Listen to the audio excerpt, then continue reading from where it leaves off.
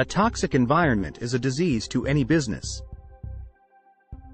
Unhappy people are demotivated and easily drawn out of the business, which, depending on the industry, can lead to the business having a bad reputation amongst potential employees. So not only is it important that your business doesn't have a toxic culture, it's also imperative to know the symptoms that indicate you might and what you can do to stop the disease from spreading. Here are the 5 most obvious symptoms and what you can do to remedy them. 1. Dysfunctional relationships among staff. The signs that let you know you have an infection are cliquishness, favoritism, lack of communication, grudge holding, staff are pitted against each other. And the remedy is team bonding. As cliched as it sounds, team bonding should never be underestimated. Friday afternoon drinks and other social events such as Christmas parties or a quarterly dinner, with 100% inclusion, will work wonders with turning your bitter group of individuals into a team. To further reinforce this, set team-based rewards and incentives rather than individual ones. This stops team members feeling like the person next to them is their rival and not their teammate. Symptom 2. Your people feel they have a lack of work-home balance. The signs that let you know you have an infection are team members' personal relationships are suffering due to work. People work longer hours than they should or need to because they either feel like they have to or are forced to.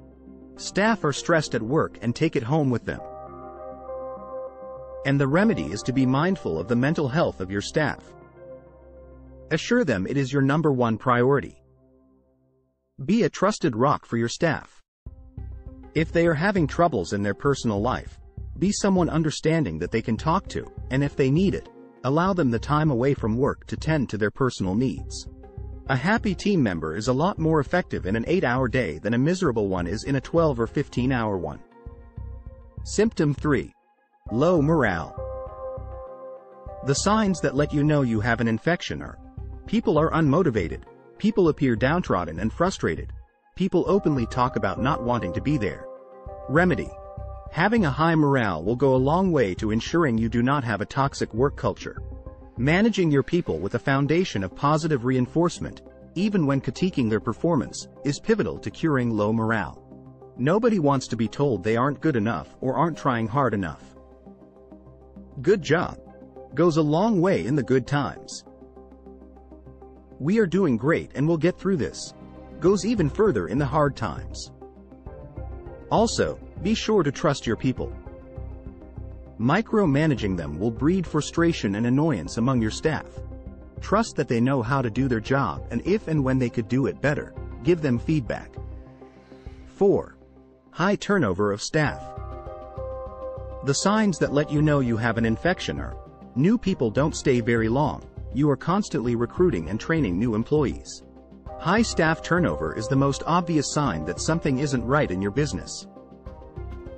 Unfortunately, the reasons for it can be multi-layered. It could be due to any of the other symptoms mentioned. And the remedy to this is to cure the other symptoms, because constantly having to hire and train new staff will slow your progress and cost you a lot of money. Whereas a happy, experienced team who know the business will get more done, better and faster. Symptom 5. You. The signs that let you know you have an infection are you set unrealistic expectations of your staff. You are cold and unsympathetic. You do not listen to your staff. You instill fear in your staff. You are hypocritical. You scapegoat individuals. And the remedy? Being a strong leader, who makes decisions and manages their staff from a place of positivity and genuine care, will cure every symptom of a toxic culture that you have.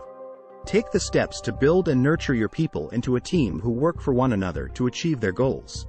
Make your staff feel wanted and appreciated through positive reinforcement. Make them stay because they are loyal to you, their team members, and the work culture you have built. So, yes, toxic cultures are nasty places to be. But as a leader, wouldn't you like to be part of the cleanup crew? Well, now you can. Hi, I'm Emmy Golding, Director of Psychology for the Workplace Mental Health Institute. We hope you liked the video. If you did, make sure to give it the thumbs up. We have more and more videos being released each week, so when you subscribe, you'll get a notification letting you know when a new one's just been published. So make sure to hit that subscribe button and don't miss out on this vital information for yourself, your colleagues, and your loved ones.